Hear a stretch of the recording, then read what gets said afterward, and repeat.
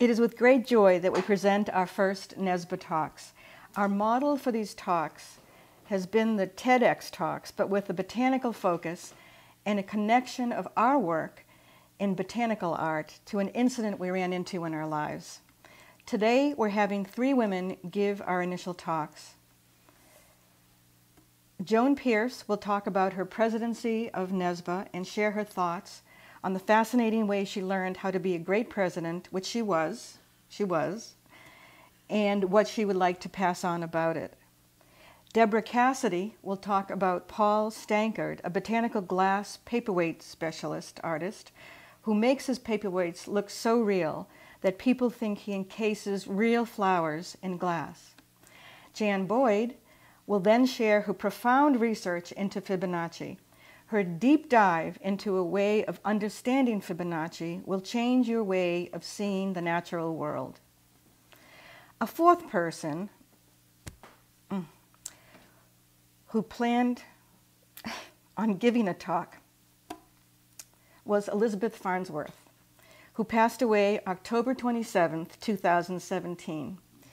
It is with great joy that we dedicate these talks in her memory. She was a botanist, a scientific illustrator, a scientist, a researcher, an editor, an adventurer, a musician, a kayaker, a conservationist, a teacher, and a passionate lover of the natural world and more. My own time spent with Elizabeth was fun and hysterical.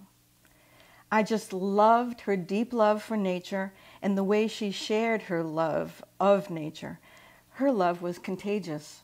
Her smile radiated even on the phone.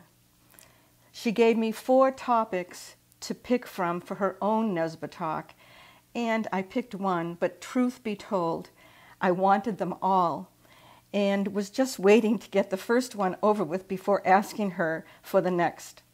I picked her talk on Puerto Rico, the Guanica Biosphere Reserve, in particular, the dry forests of Puerto Rico.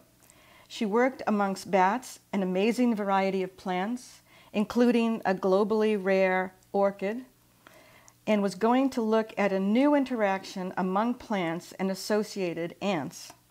She wrote and illustrated a field guide to the reserve, which is still handed out to visitors today.